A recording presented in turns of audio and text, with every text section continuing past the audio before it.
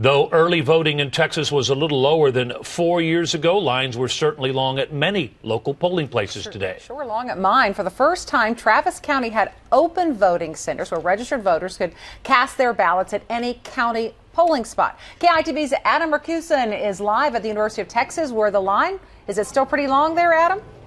Oh, it's incredibly long. We're looking at anywhere from an hour to an hour and a half. Some students tell me they even waited in line for 2 hours. We may challenge 2008 voting turnout.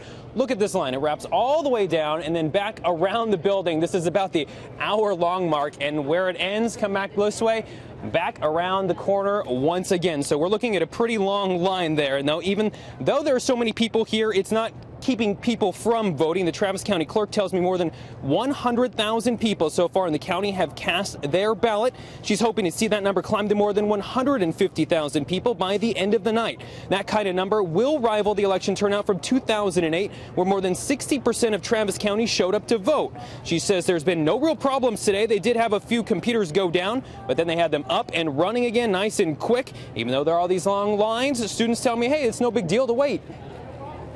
A duty to be an American citizen. I have to, I feel obligated to. It's my first time voting, so I'm not used to the process or anything, but... What do you think so far? It's taken a little bit of time out of my day that I could be studying, but it's okay.